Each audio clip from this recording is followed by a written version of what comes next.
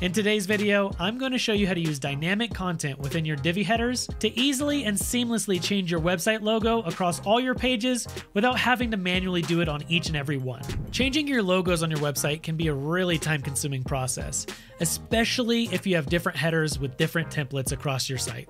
Thankfully, you can use Divi to display your website logo dynamically, which will save you time and not have to do it manually on each and every page. All right, let's go ahead and jump right in. Here you can see a page that I'm building inside of Divi that has a header with a regular logo. And to change this logo, it's pretty simple. From your WordPress dashboard, all you have to do is go down to Divi and then Theme Builder. Then from here, you just have to edit the header that you want to change. So go to the pencil icon, which is edit, and click that. Here's where we're going to make the changes to our header. So if you go here, click this and click the gear icon, that's going to bring you the module settings for the menu settings. And if you go down under content, there's logo. Click this and this will expand your logo options. So from here, we have our regular logo image that we want to delete. So just click the trash can image. This will delete it. And simply enough, all we have to do is click this little icon here, which is use dynamic content. This will give us our content options that we have. And I'm just going to change this to site logo.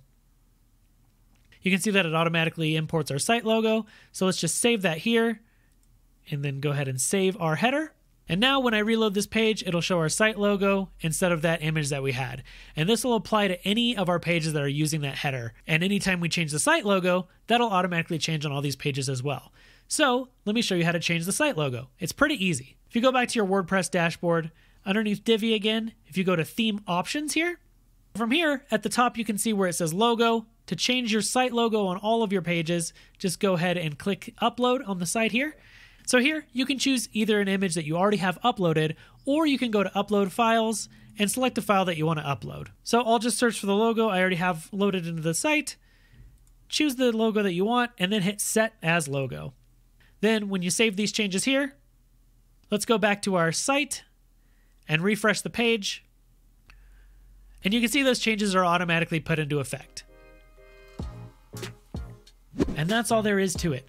You can see by using dynamic content, you can change your website logo very quickly without having to go in and arduously do it on each and every page. Be sure to check out some of our other tutorials that we have on our YouTube channel here. We cover a wide range of topics so that you can get the most out of your Divi experience, including tons of free templates, guides, and more. Thank you so much for watching. If you enjoyed this video, leave a comment and let us know, and we'll see you in the next one.